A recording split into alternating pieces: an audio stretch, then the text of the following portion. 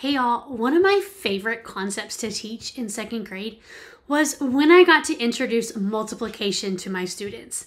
They loved it. Their eyes would light up really big because it made them feel like they were growing up. You know, the term like all year long, at least in my classroom, I always felt like I always heard, when do we get to learn multiplication? When do we get to learn multiplication? Like, I don't know why that's such a big deal to kids, but it is.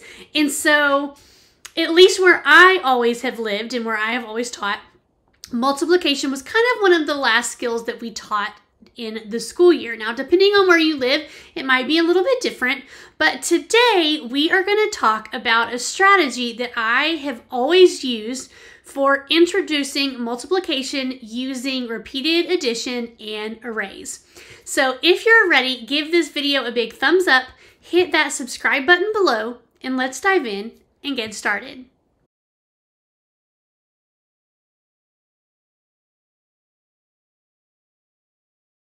So as I just mentioned, I always love to introduce multiplication to my kids, and I'm going to share a strategy that's called the GET strategy. I actually learned this when I was in my student teaching. I student taught in a second grade classroom, and it is something that just kind of always stuck with me. And over the years, I found it to be really successful when it came to introducing multiplication with repeated addition in my classroom. And so what does GET stand for? Well, it stands for groups times each equals total. And I want you to stick with me because I have a really fun freebie for you. At the end of this video, I'm going to share how you can get this strategy poster along with a free activity that is perfect for small groups and math centers and how you can get it sent to your inbox. So stick with me. I'm going to share that at the end of this video. But let's take a look at an example of how you would introduce and teach the GET strategy to your students. So when first introducing this strategy, I would really focus on what GET stands for. Now, I'm going to show you using this Workmat, but I do want to express that you do not have to use or have this Workmat in order to use this strategy in your classroom. I always would have my kids pull out a dry erase marker and have them write on their desks or have them participate on a whiteboard or in their math journal. So you do not have to have this particular Workmat in order to complete this activity or to teach this strategy. So the first thing we would do is I would talk about what GET stands for. It represents groups is the G, groups times each is the E, equals total. When you are first introducing this concept to your students, more than likely, you are going to have them practice making equal groups. So I have just a simple set of task cards, and it might say, make blank groups of blank. And that is how we begin starting practice with this strategy. So in this example, it says make 4 groups of 5. The first thing we are going to do is we are going to start with G. What does G represent? Groups.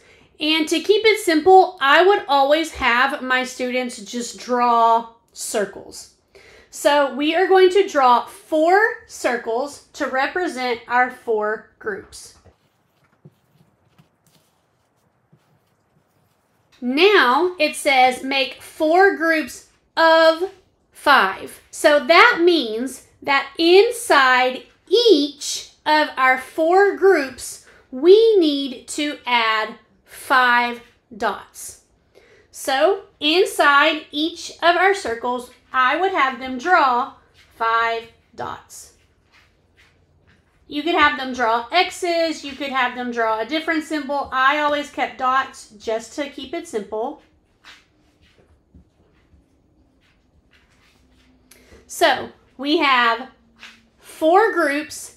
Inside of each group, we have 5 dots. Now it is time to come up with the total. So down here on our work mat, there are 3 blanks. So in the first one, it says blank groups of blank. So I'm going to ask my students, okay, how many groups did we draw? And I'm going to remind them that groups are represented by our circles. So we drew 4 groups of. That of is going to also stand for how many are inside of each group. So we drew 4 groups of 5. Now it's time for us to write our repeated addition sentence. So how many do we have in our first circle? We have 5. Plus, how many is in our second circle? 5. Plus, how many is in our third? And how many is in the fourth? Then I talk about how we can solve to find the total of how many dots we have by adding 5 plus 5 plus 5 plus 5. But that can get really tricky, and there can be a simpler way. So after we solve our repeated addition sentence, 5, 10, 15, 20, now I show them how they can simplify this repeated addition sentence by writing a multiplication sentence. And this is when they think that things get really cool. So I actually have them write out GET. And you can actually have them put a times sign and an equal if you want, so they can write groups times each equals total. And so I say, okay, how many groups did we draw? That's going to be the first thing that we do. Groups are represented by the circles. There were 4 of them, so we're going to write a 4 under the G. Then, this is when they also think that it's really cool, is they get to write a times symbol, a multiplication symbol. So now, groups times each. What number represents how many are in each group? 5 equals our total. So 4 times 5 equals 20. Because we added the number 5, we added it 4 times.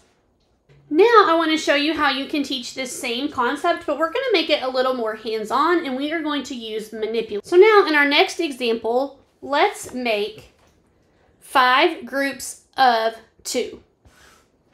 So down here in the bottom of my work mat, I'm actually going to go ahead and write 5 groups of 2, just so that I can take these cards and move them out of the way so you can see our mat clearly. Okay, so the first thing we're going to do, starting with the get strategy, is G. What does G stand for? It stands for groups. So how many groups do we need? We need 5 groups. So I'm going to draw 5 circles. 1, 2, 3, 4, 5. Now to make it a little more hands-on, I am going to use manipulatives. I am just going to use these mini erasers that I got from Target. You can use linking cubes, you can use counters, any sort of manipulative will work. So now we have to determine how many go inside each group. So we did our G, now it's time for E. 5 groups of 2. That means that 2 are going to go inside of each circle. So with my manipulatives, I am going to place 2 of these mini erasers inside each circle. Now it's time for me to write our repeated addition sentence. How many do we have in the first one? 2. So we have 2 plus 2 plus 2 plus 2 plus 2 equals 10. And we want to explain to our kids that the reason why we want to simplify this into multiplication is because when we add 2 plus 2 plus 2 plus 2 plus 2, that kind of becomes a mouthful, and it can get a little confusing, especially when you start working with higher numbers. So now it's time for us to write our multiplication sentence. So I have them write out groups times each equals total.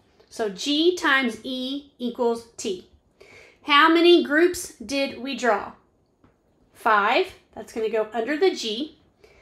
How many are in each group? So times 2 equals our total. 2, 4, 6, 8, 10. And we skip count to find our answer. So there you have it. That is the GET strategy for introducing multiplication and teaching repeated addition to our students. Now, I promised that I had a fun freebie for you. So if you want to head on over to the link in my description below this video, you are going to find a link to a blog post. Inside that blog post, it kind of breaks down this strategy just a little bit more. There is also going to be a section where you can grab a free GET strategy poster. It comes in color and black and white. So not only will you get the poster, but you are going to get the Workmat that I just showed you with that set of task cards. You can have it absolutely for free, sent straight to your inbox. All you need to do is type your name and your email address, and it will be sent to you right away. Now, I do want to recommend that you use your personal email address for this, because what I have learned is that most teachers, you like to use your school emails, and I 100% understand that.